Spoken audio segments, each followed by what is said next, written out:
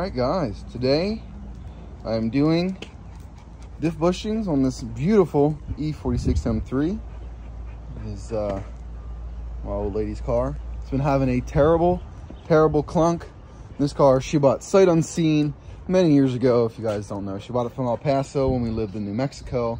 She's had it for a while, but she daily drives a truck, and we have a daughter that she takes to school every morning, or daycare rather, and this car really doesn't even get driven like ever. As you can tell by the fat ass tire on the back. It sits more than anything these days. Needs some paint work, needs a couple things here and there, but it runs, it drives great, besides this recent diff issue. So right now, like, anytime you give it throttle, you get this huge clunk in the rear. And I guess I could fire it up real quick and show you guys. But it's the bushings up there in the back, and the one that keeps it, there's like a bolt bushing on the side of it. On the other side you can't see. This whole diff just like jumps around a whole bunch. So we're just gonna get this old diff out. She's had bushings for it for a while. You can see the subframe bushings are down. We did the subframe, we welded all the plates on and painted and did all that mumbo jumbo years ago, and we just didn't do, I think the diff bushings were on back order or something, but they wound up coming later, so we didn't get them done when we did the subframe. So now they're getting done. All right, these are pretty much all the tools I used. Mallet, hammer. Didn't really need to use this, but this did it the most to get the diff or the drive shaft off the diff. But if you take the exhaust off, that's really not even an issue. You're gonna have to do that anyway. I was just trying to take the other way. 12 and 13s along with these other 12 and 13s to get these exhaust nuts off. Yours might be different, I don't know. And this long 12 for other exhaust stuff. This guy right here, this 21 for that bracing under the exhaust. Sway bar, bushing stuff. The E12 for the axle and top of the diff. I wound up using this 12.11 mil. Works just fine on those. The real king here is the Milwaukee Impact. Nothing too crazy. It's a really nice tool, and then I got my different attachments for the uni-wiggles and whatnot. But this tool is really, I mean, even using these kind of like 1/4-inch adapters, even for 1/2-inch stuff, like I've been using this thing for everything for a week since I got it, and it is a freaking champion. This thing gets everything. Even use it, even has a drill option. Use it as a drill, as an impact. It's great. I would not recommend doing this job at all with straight up hand tools. Borrow some tools. Find somebody that's in the military. Go use Auto Hobby. Shop with them where they have tools to rent and a lift to rent. And they probably have the bushing kit to use to get bushings out as well. If you're gonna DIY it, that's what I recommend. Go out and buy you this guy right here. It is the bomb. Where is the serial number? 25 skirt 295320. This thing is amazing. All right, so we're up under this bad boy. I don't know if we have these on VWs. We might on some of the older stuff. But I remember having to buy a set of these like reverse torques just for her car. So all of her axle nuts are these E12s, and this same thing is for the drive shaft. And then for these back diff bushings, it's those as well, but I don't have any room. I got like less than 3 fingers, but I found that 12.11 mil on this nice impact swivel fits perfectly up here. And I'm gonna use the same swivel and extension to do the drive shaft stuff. So I'm gonna take off the e-brake, that way I can spin the wheels in the drive shaft, do the drive shaft first, then do the axles on both sides. The other side, I'm gonna have to use an extension because the exhaust comes like right by this. So I have to go like over top the sway bar into the axle. We'll get the drive shaft, axles, and the diff bushings, and it looks like this thing, so you got those two there. Then you got one, which is the worst one, right here. This bushing is the worst one. Now it looks like the diff should kind of just like tilt down and kind of just fall down and out. I might have to take off the sway bar bracket here and move it out of the way to allow all of this to like move, but seems simple. We'll see if it actually is simple. Being a BMW and all. But I really, really, really want to go take this thing out for a rip. Here's a nice little visual reference. Yeah, that's how much the diff moves, and it's not supposed to. That's me lifting up the drive shaft here. That's not supposed to happen. The whole diff is... Oh, get back on it.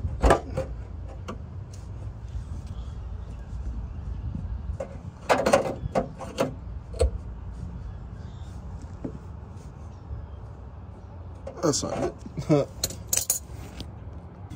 Here's a quick tip if I can zoom in on it. So I'm over here towards the passenger side of the car. Okay, right there on the drive shaft, you can kind of see that lip. The lip right in the middle of the screen. There's a lip on both sides of the drive shaft. So come in, see if I can zoom all the way out. From over here, get up in there with the flathead and give it a couple taps. And the drive shaft finally came off the diff. Let's see here where it's split. There you go. You can kind of see that divot better. A couple taps right there on both sides. I can give it a couple taps here. Spin it 180. Another couple taps here, and it popped right off. So now it's got this one last axle side. Again, we'll back out. I'm gonna go above the sway bar to get to them, and then after that's just the two on the back, and then maybe we'll see if we have to do this sway bar or not. Bit of an update here. If you guys have seen other videos, like I had to undo all these exhaust bolts here. They were 12 and 13 millimeter, rusted to hell. This is where the mid pipes connect to, I guess, the rest of the cat back. And then now I'm getting this bar that goes across. See if I can zoom in here. I got that middle one still. Undid the one over there. I have the muffler on stands, so it doesn't just fall to the ground.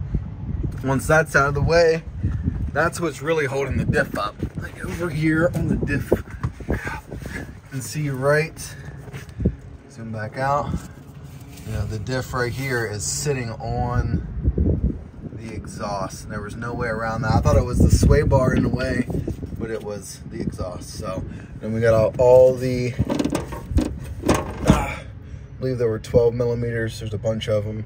4 on this side, 2 on the other side.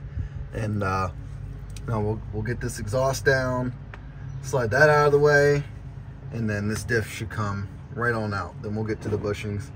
And yeah, we're gonna need new gaskets and new hardware. Hopefully we can find some locally.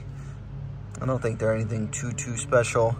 Hardware, I think I remember when we put this cat back on. No, because these are like the special locking ones. So I'm gonna try and find some locally, or if they're cheap enough from FCP, we'll go ahead and order them there.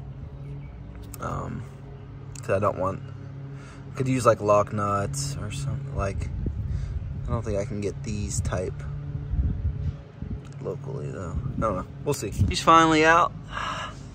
Look at this unit. I really thought that the bolt that went in here, that the bushing would be attached, to the diff, but I guess it's up in the subframe, up in there. So that's the one we need to replace the most. But I don't want to knock these.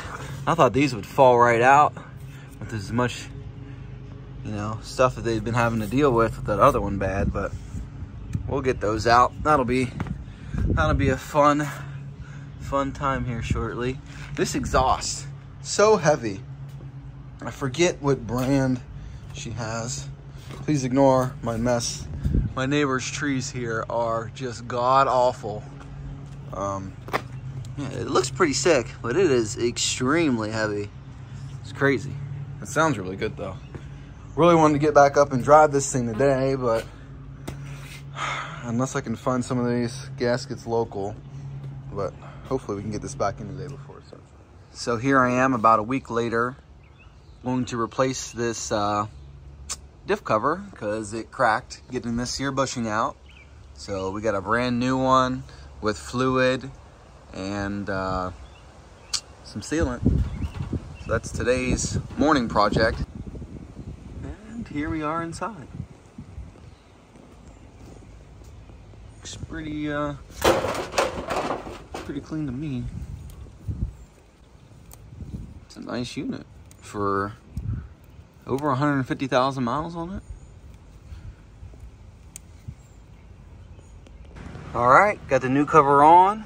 Got the bushings out. Just used a huge socket and just hammered them out. Came out super easy since this unit's brand new. Now we're gonna go get our new bushings, throw those in real quick, and then let the sealant sit for a day and install this bad boy tomorrow. One last look before she goes back in.